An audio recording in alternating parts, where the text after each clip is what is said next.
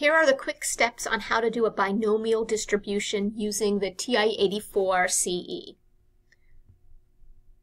Under the vars keys, notice it says DISTR, which is distribution. So go ahead and press second vars, and it will list all different types of distributions. You want to go all the way down,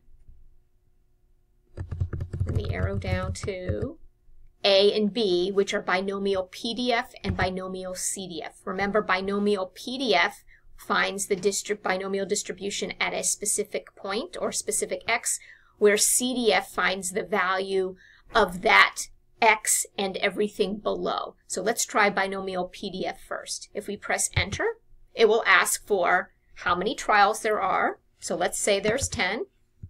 The probability for success, this is similar to one that was in class, we could do as 0.07. And let's say we want to know what's the probability that 3 will occur. Go ahead and put in 3. Now press paste. It gives you binomial PDF 10, 0.07, 3. Press enter, and there's your probability. Now using cumulative binomial distribution, we're again going to do second vars.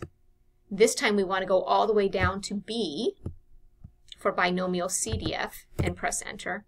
Again, we're still putting in the same value, 10, 0.07, and if I put in 3 this time, this means it will find 3 plus 2 plus 1 plus 0. So it will add all of those up. Remember, it's always everything to the value you put in and below.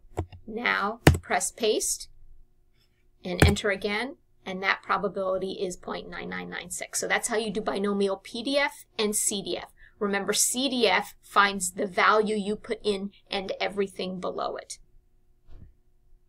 And just to check the cumulative one, I have found, remember this was PDF for 3. Here's 2, here's 1, here's 0. So if we go ahead and type in 0.024766 plus, where's 2? 0.12338 plus 1 is 0.36428 plus 0 is 0.4839, and press enter.